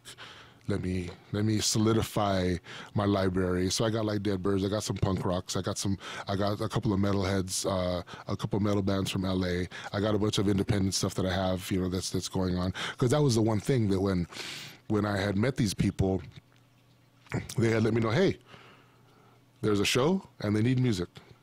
Show us what you got. And I said, okie dokie. So I went in and made a song and I gave it to them. And then I didn't hear from them. You know, but I'd seen the guy, and I asked him what was up, and he's all, you know what? He's all, I want to let you know. He's all, we liked your song. He's all, and it was just a tune, you know, for a show, and he's all, we liked your song. He's all, but it wasn't registered. He's all, the other people that put it in, he's all, they already have it. It's already on ASCAP. They already have it. They're already registered, and they're already ready to go. So we needed it to be there already. When you didn't have it, and we already plugged them in. And I was like, okay, no problem. And then that's when they explained to me the whole like system of how it works. The network doesn't pay you. BMG and ASCAP pay you. Because we let them know that, hey, we have this song in this movie. And every time the song plays, we have the budget that we bought it, that it's going to be $1,000 or $1,200 or $800 or $500 every time it plays. And because it's going to be in these movies and because it's going to play this much, we're going to pay them this much for it. Yeah. Right? So they get the percentage. So guess what happens with that? Goes straight down the slide to your pocket. Yeah. Because it's your song, it's already registered under your name, and you have a budget, you have an account. Once you sign up with ASCAP or BMI, you have an account in there, you have your barcode number already. What I did, I have the business and I have all the qualifications and everything, so I was able to also become an ASCAP publisher. So I can do all the publishing side of it too. So I have all the rights of the publisher. And the publisher is really literally working for the band, and he's the final one that can say yay or nay without having to call the band and ask everybody, because they've already subsequently given the publisher the right to exploit it in the best way possible that we could get this going. You know what I mean? So we talk to the right people. You keep with your band. We're both going to get paid. Don't worry. You're compensating me because I'm going to make this deal. They're compensating you because it's your song. Period. And that's the only way it's going to work. I can't promise you the money that I'm going to make, because how am I going to be paid for getting someone a deal? Yeah. Wait for them to pay me? Have them get me a taco? Have them get me a burrito? I don't think so. It's not the way the system works. Yeah. It's not the way. And the band doesn't give the network the song. The publisher has to give it. Because it has to go through a three, because the contracts from the networks are to pay the publisher and the artist. So if it has no publisher, then it's going to be harder for the artist to get what they're worth. They're going to say, okay, well, we're the network and we're going to publish it as well, and you're going to get 10% later. Yeah. Yay or nay, it goes. Yeah. But if I've already published it, then they already see that, oh, it's already published, leave it as is. The band's going to get 100%, not the 10%. Yeah. You know what I'm saying? So it's just like that. And that's kind of how, like, the record labels kind of screwed over the artists back in the day. And that's why they're mad now. And they're kind of getting royalties now because, what'd you do, man? You know what I mean? You screwed the artists over. They're over your work and still living in the apartment. You know what I mean? Like, you know, thin as hell because they can't afford the food. But the manager and the record label is making all this money though. Yeah. And it's not funneling to the artist. And I didn't like that. I didn't like that in the history of music. I didn't like that in those things. You know. Yeah. Aerosmith got fucked really hard by their manager. Exactly. And that's the thing where mine is just cut to the chase. I'm going to give you 100% of the royalties, and it's in the contract. I had the people from NBC Universal they let me use their contracts. They're like, here, this is the template, and this is how we do it, and this is this and this is all. You know what I mean? Like, he's all, your name goes here, your name goes here, your name goes here, your name goes here, your name goes here, your name goes here. He's all, use it all you want. He's all, we're confident in you, and you can use our the way we do our templates on the way that it's going, because that's the way it's going to happen when the song gets to us. So there's nothing different than any of what you're gonna do. You're not like adding like another line, and you're gonna owe me this, and you're gonna let me take you to the islands, and I'm gonna get permission. You know, there's none of that pedo going on. You know what I mean? There's none of that. It's all just like, I'm gonna exploit your song to the networks. Yeah. If it gets picked up, you're gonna get 100% of the artists. I'm gonna get the publishing, and let's see how many times it plays, and you're going to get paid. When we did the math for as many times as The Big Bang Theory was on, I think it's $178,000 a quarter. Yeah. A quarter. Just for writing that one song. Every 3 months, you're going to make that for one song. Yeah. Like, that's awesome. The problem is that not everybody knows the process of how to get there.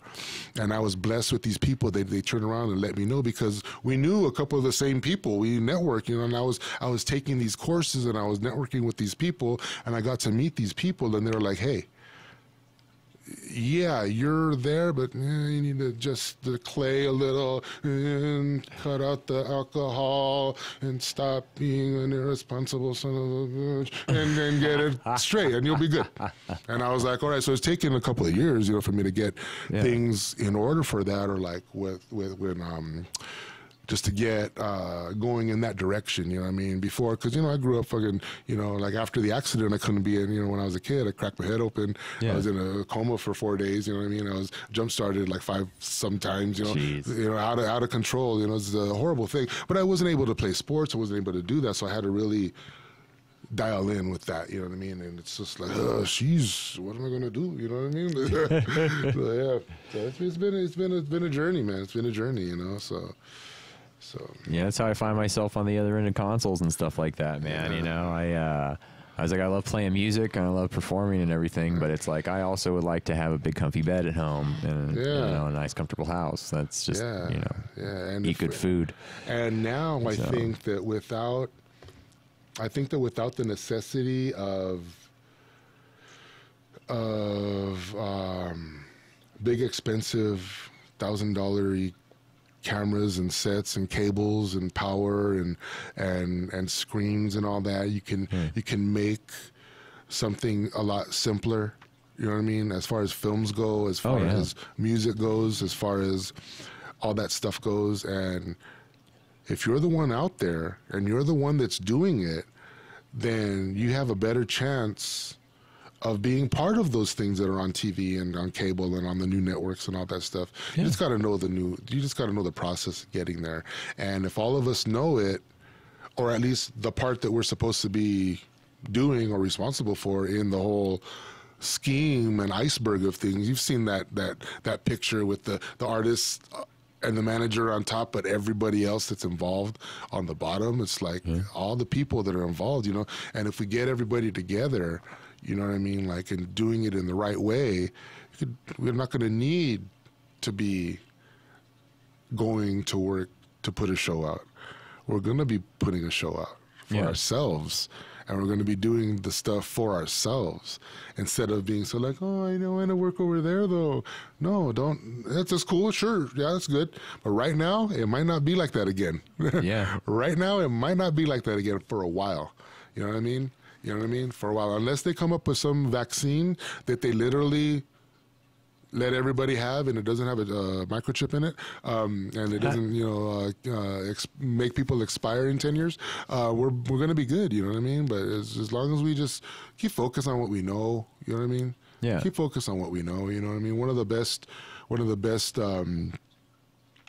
advantages that we have doing these shows, as you know it, is that we're the only other person in the room sometime running the audio for them 2 or 3 mics, whereas everybody else in the arena paid big money to be in that room. Oh yeah, you get some amazing lessons on some of these shows. And them speakers, them people that are talking about, them people that know their stuff, that's a really cool thing. And there's a lot of notes that I've taken in those things.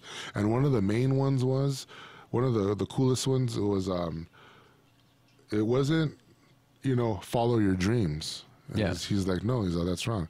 He's all, know your dreams, follow your skills. You know what I mean? It's true. You got to know what you want, but pay attention to what you're good at. Because if you're shooting for that star and you're not able to do the process or not able to reach that qualification, if you may call it, you might want to figure out how you are going to make that qualification, how you are going to get there. You have to learn to be resilient. You have to learn to, you have a goal and you're going to get there, whatever way you got to do it. You know what I mean? I might not have a degree in college. I might not have, you know, the hit song, you know, and I still got to do what I did, and I still get to do what I do.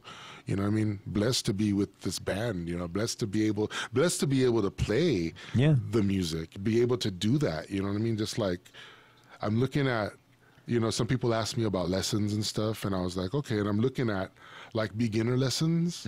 I'm looking at like, you know, step one, you know, like this is the guitar, this is the body, you know what I mean? The neck, you know, remember this is the neck. And it was like a thing of like, oh yeah, there's a beginning point. Yeah.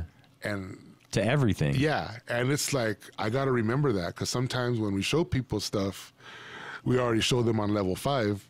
And it intimidates them, you know what I mean? And sometimes it's like, you know, so I've had to step back, and it helped me, it humbled me a lot to be learning this stuff, having the internet and doing this stuff, you know what I mean? Like just learning all this stuff, because I'm just like, cool, you know what I mean? Like I'm able to like not be so critical on myself about stuff, because there's a starting point, there's a process, you know, I can't always be there all the time, you know, as much as I want to, as much as I wish I could have, you know, it's like, it's all good, fuck it. Yeah. No, it's very true, man, you know, and life's not all about just doing the one little trick that you like to do either, you know. There's certain things that you are really good at, you don't know you're good at, or maybe you're not, you know, like, I mean, I have the engineering fucking skill set that I didn't think I was going to be. I didn't think it was going to be a major part of my life, you know, but it's definitely a killer way to pay bills, man, and still be like part of like music or part of like live entertainment. But yeah, it's ultimately I like being on this side of the cameras, right? I like being the entertainer, as opposed to the that was one technician. Thing. That was one of the things with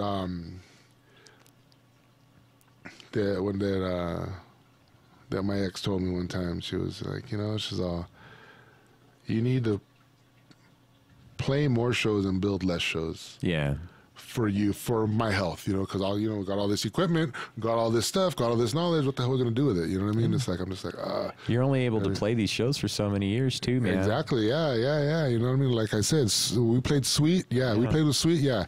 They were up there on chairs. They weren't standing up. Yeah, you know, they're on chairs. They ain't touring no more neither. I think the get to see bass play live. I think I just heard that the bass player unfortunately passed away. You know what I mean? Too bad. So just like, yeah. So it's the journey we're on, man. You know, that's the journey we're on right now. You know, he's on the major tour now. You know, we lost a couple of friends. You know, and that was one of the main things that got me to get things together, you know what I mean? Like it'll do it. When our friends started passing, and I was like, whoa, what am I doing? Yeah. Where am I going to go? And they were so young, too, some of them, man. You know, it's like fucking in their 40s. Yeah. Like, they're not supposed to be dying yet, man. That's ridiculous. They'll scare the hell out of you. No, and that really, like, woke me up. Like, you know what? I can't jeopardize my life like that. I want to do too much. There's too much I still want to do, and there's so much that I've already been through or gotten through or been able to overcome, and that's it. I have to keep going as much as I can, you know,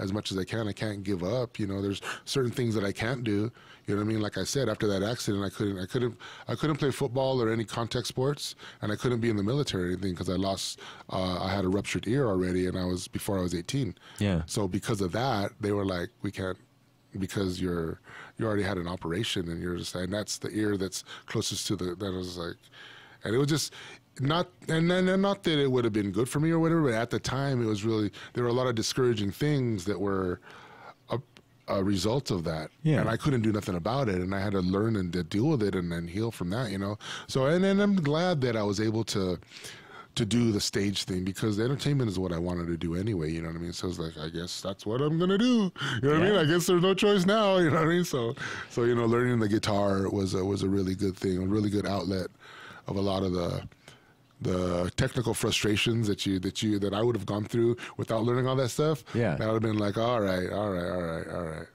But learning the guitar was a good healing exercise, all that stuff. I'm still learning. Like I said, now that I have the internet and stuff like that, Fire Stick, I'm like, shit, man, looking at all this stuff and all these like different styles and just different techniques, I even have a friend that wanted to say, he asked me, he's all like, so, hey, do you know how to play that thing on Crossroads? I was like, fuck, that's a good challenge right there, you know what I mean? So like, that's probably going to take me like a month to learn that, but still, dude, I'm already learning. Those are the best ones. I'm already learning the first parts of it, you know what I mean? Just those. And the cool thing is that not a lot of people know, but that's not Ralph Macchio playing that. That's actually Steve Vai playing that. When you actually see the hands playing it, for real, that's actually Steve Vai playing it. And the audio for that is Steve Vai too. All the guitar on that is all Steve Vai, all of it. And for those parts, there's a couple of parts that he mimics where you see Ralph Macchio with the guitar and he's doing things. And if you're a guitar player, you know that that's not what he's playing. That's not it. It's all good. And that's cool. I'm sure Ralph Macchio plays the guitar, and I'm sure if he does, by now he's pretty good, I hope. The thing is that's Steve Vai. Yeah. It's like, no.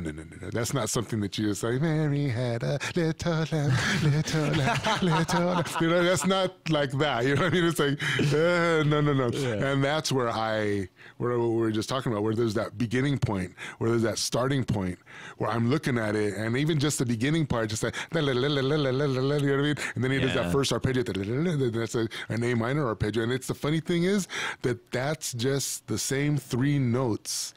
It's one note at a time, man. And it's one, you can two, only three, play 1, 2, one 3. note at a time. He just doing this octave of the same, the 3 minor notes, and then he runs back up it. It's really cool. But it was in arpeggio.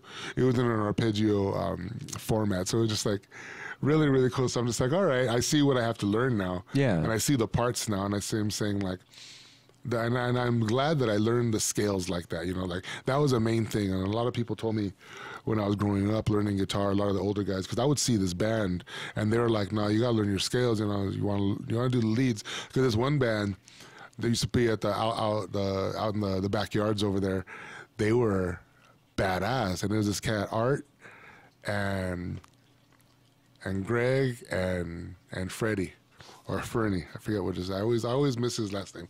But these were like some rocker dudes that were older than me, that were a good 10 years older than me, but they were playing the Red Hot Chili Peppers, Jane's Addiction, Van Halen, and to the T. I mean, they were playing badass shit, and they were playing like, that's where I first heard of Ides of March and Wrathchild. Okay. Because I had never heard that version of, I didn't know that Iron Maiden had another singer. Yeah. And I was like, what? Because I only knew them from, with Bruce Dickinson. With Bruce Dickinson, the main 3. And when I had finally got them, it was at Somewhere in Time. Mm-hmm. So that's the tape that I got. I got Somewhere in Time tape the same day I got, I think it was The King of Rock by Run DMC. Ah, you know what I mean? At the record store. You know what I mean? That's a good trip. Man, I miss going to the record store like that, bro. Store, man?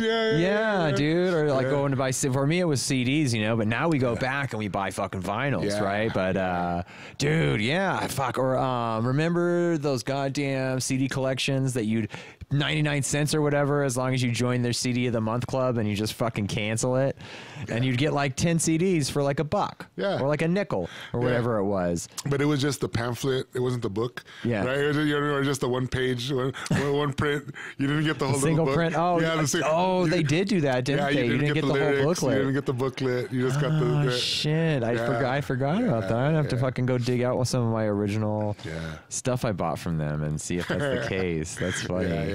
Yeah, I still have some stuff. It's funny because I was just cleaning up during this quarantine, you know what I mean? And I cleaned up a lot. I was able to get a lot of stuff in order, a lot of my units, you know what I mean, a lot better now. And I was going through some old magazines I had, and I'm like, shit, dude, I got Mean Street from L.A. with Tool, like, on, you know what I mean, when their first albums were coming out. Like, I got it, like, from, like, 94 and 93, like, all these, like, L.A. weeklies, like, with these articles of, like, and I was like, that's why I saved them. I was like, ha, ha, ha. So I'm, like, looking at I got, like, a stack of them in my room. I'm like, shit, dude, where'd these come from? You know, old No Doubt, like, when they just came out. I remember when I was right out of high school, I was security real quick, you know, much like how I got into House of Blues, you know. I was security for a few months and I got into production. Yeah. But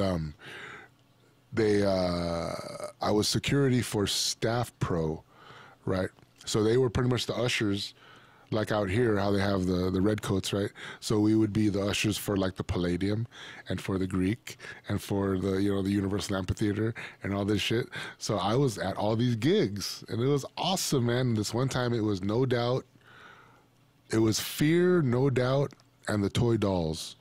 And this is right before the I'm Just a Girl hit. Okay. Right before. And it was like they opened for Fear. And Fear was one of my favorite bands, you know, Fear More Beer, you know what I mean? Like, you know, Lee Ving and all that stuff, you know. And even that, Lee Ving and Fear, my buddies are actually the backline for that from another band, a punk band in East LA that I knew. So when I first heard Fear, one of my favorite movies when I was a kid growing up was Streets of Fire. And in that movie, it's like with Rick Moranis and William Dafoe. I think it's one of William Dafoe's first films. But Lee Ving was his sidekick in the biker gang that they were in the movie. And that soundtrack was done by Jimmy Iovine from Interscope before Interscope happened. So this is like, it has a vibration. It's like, wow, that's Jimmy Iovine, that's Rick Moranis, you know, William Dafoe, Bill Paxton is in it, you know what I mean? So it's like Streets of Fire. That one there, yep. I can dream about you. You know what I mean? That song was in there, dude. You know what I mean? So it was like back then, but it was really cool because, again, Lee Ving was his sidekick, you know what I mean? It was just really, really neat, you know what I mean? Cool. It was a trip, you know, so. But seeing that stuff, you know, seeing all those movies when I was a kid, all the music, you know, was really important, you know. Yeah, the music makes a movie. Yeah. I mean, look at a fucking Tarantino movie, right? Like, that whole thing's a soundtrack. It's so fucking juicy, the whole fucking... Every time a fucking song kicks in, man, it's a fantastic song that you're just like, oh. Yeah. That's how I discovered Al Green from Pulp Fiction. I was like, who the fuck is singing this song? What is this? Yeah, and now I love Al Green. Yeah, that's one of my favorites. Like Snatch, that's a good soundtrack. Snatch is a good one, That's a great soundtrack. You know, I used to listen to that when I was doing the repairs. When I was helping Chris at House of Blues, I was helping him do the IT repairs and stuff because they needed to make all this cable, right?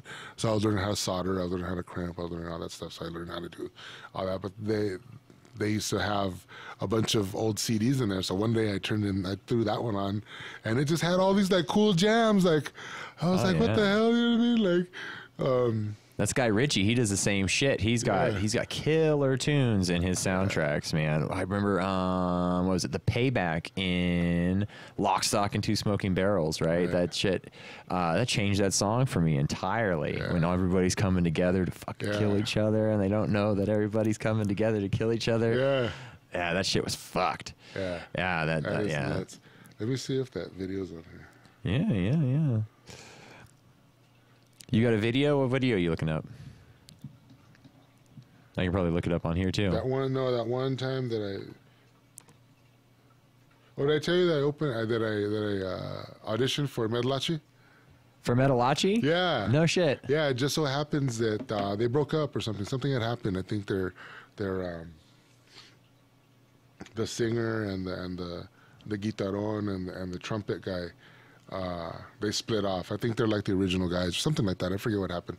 But some mutual friend of mine that I knew actually through Static X crew and all that stuff, she called me. She's like, hey, how like much are you into Green Jello? Like, how much in are you? I'm like, well, whenever I can go and play, I play. You know what I mean? Like, do you know how this works? I don't know. You know how this works, right? Like, and but so she's told me that this band had, you know, that I would go good with this band, that like just my character or just my you know, is who I was, the vibe she got from me. I was all cool. So it turns out that Metalachi needed a new guitarón, you know, the bass player. Oh, you know what I mean? So I play bass and all this stuff, and I know the songs that they play, you know what I mean? Like, you know, like Ace of Spades, you know what I mean, and all that stuff, you know what I mean? So I got in touch with this guy, and he sent me, their manager, and he sent me some songs to learn. And I was all, okay. And it was Ace of Spades, Welcome to the Jungle, Rainbow in the Dark. Oh, shit. And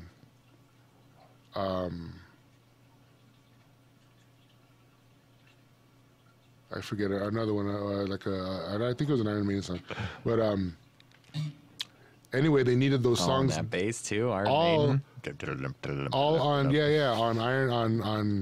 on bass, on guitarón. Oh. Not on bass. Were you doing guitarón. triplets the whole time? So I had like to Steve? So I had to get a guitarón. I had to find a guitarón and learn the songs on the guitarón, the big thunka thunka thunka, right? So in a week. In a week? In a week. Oh shit. And videotape it and send it to him. Jeez. So I don't know how the hell I pulled it out of my ass, but I get on it. Within 2 days, I found a guitarón, and I looked up guitaróns like from like how much they cost, what I'd have to do to get one, and I didn't know if they were a product band that they had the instruments or whatever. So I didn't know what I was stepping into, right? So I ended up, you know, hooking up with this mariachi in over there. Off of like Vegas Boulevard, like North Vegas Boulevard, like almost to like Mohawk, like down over there, like past like the Vegas, what do you call it? Like Craig, like off. But anyway, I went over there to this place, and he ended up selling me this guitarón, you know, $400. You know, like fuck it, you know. Yeah. And it's just fucking authentic. It's not like I looked at Guitar Center and they had like a Squire one, you know. Yeah. And I'm like, okay, like I don't want a Squire, like como chingas, you know what I mean? Like, what can I get, like a real thing, you know? So I looked at some real ones, and shit, man, they're like $1,000, you know, like some really, really good, high quality ones.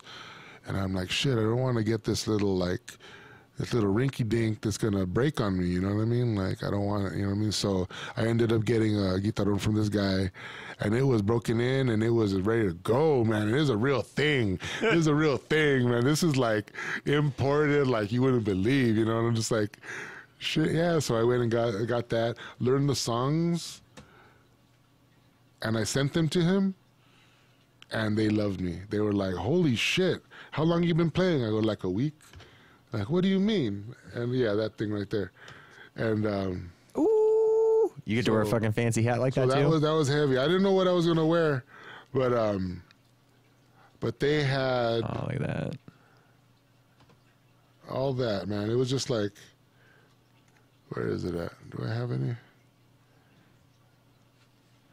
Do I even have? Do you even have pictures? Video editor. No, I don't. Jeez. I don't know. I'll probably put it on my other thingy thing. On my other memory stick. But yeah.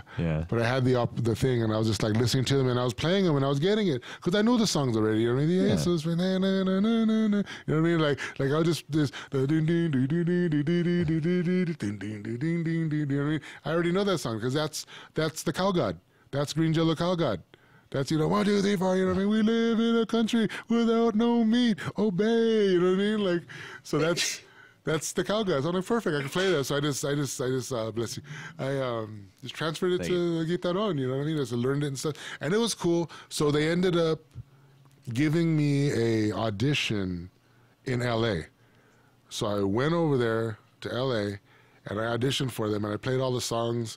And And they ended up choosing somebody else, so they had all kinds of people auditioning for it. And I'm sure, you know what I mean, that there are a lot of other people that are local that are like a lot better than me, you know what I mean? I just started and I'm down to do it, you know what I mean? It's a paying gig, you know what I mean? Like so I was like, shit, you know, why not? You know what I mean? If I'm going to be doing this, might as well do it and be for real about it. And I was getting ready to do that. And I didn't hear from them and whatever, and I didn't get the gig, and they got someone else, which is fine. Because imagine if I would have quit all my jobs right now and not get my unemployment. Yeah. Imagine if I would have quit and been like, sorry, there's no gigs, bye. Dude, my friend did that. You know what I mean? And I'm like, no. I'm in a way blessed that I didn't get that gig. Yeah. And I'm okay with Green Jello, and I'm okay doing that Jam Kazam thing. You know what I mean? I can't wait to do that. Yeah. That should be good. You know what I mean? You guys should look at it too. You know what I mean? You got all this equipment here. Yeah. You know what I mean? Like, just, you know what I mean? I Like, still have it open, man. Yeah. See what's going on. You know what I mean? Like, fun times. You know what I mean? So. Yeah. How much did it cost to set up an account? It's free. It's free? Yeah. Oh. There's another part that you can buy. It says play free. Yeah, there's another part that you can buy that comes with jam tracks, like 4,000 tracks that you can play to. Yeah, you don't. We already know all those songs. The whole point is to play with other people here. Yeah, I don't want any jam tracks. Or at least jam your track with, you know what I mean, like your leads or your beats or whatever. You know what I mean? Like that's a lot easier. You know what I mean? Like at least for right now, at least to satisfy what we got going on. To at least, you know, we're going to have to get through this, you know. So, you know, it's all good. You know what I mean? Like, I appreciate everybody fighting for it, and I appreciate everybody standing up for your rights, absolutely. And right now, we have to respect each other, and, like, I don't have the right to get anyone sick. You don't have the right to get me sick, especially if it's a deadly virus. You know, come on now. I'm glad that you guys had the test when you came in here. Yeah. You know what I mean? Like, I have yet to be tested, but still, you know what I mean? Like, I'm willing to go with it. And the thing is, I haven't been out. The last time we worked was March 9th. You know what I mean? Yeah. So I've literally been home. You know what I mean? Like getting shit together. You know what I mean? Like I'm really actually happy to be out right now. You know what I mean? So like, you know, so that's awesome. We're glad to have you here. Yeah, man. Thank you for having me, man. I really appreciate it, man. Yeah, actually, that's a great point to wrap it up at. I think, man. We're already at a fucking hour 50 here, man. The tape goes by so fast, right? Yeah. It's we're just super talking, fun. man. Like it's the old days, you know. Yeah, dude, I miss you, man. It's been way too fucking long, man. Way too fucking long. Thank you. But yeah, so hey, how about we do this thing right here, right? I'd like to thank my guest, Avran Laguna from Green Jello. Green Jelly, I mean. Yeah. Don't sue anybody. Yeah, not right now. Yeah, so this has been To the Fullest with Jason Froberg. We're going to just, I guess, fade to black. Peace. Hey, everyone. Thanks for watching my podcast. You can check out more podcasts right here and subscribe by clicking right here. We are a new podcast every Monday morning at 6 a.m. Pacific Standard Time.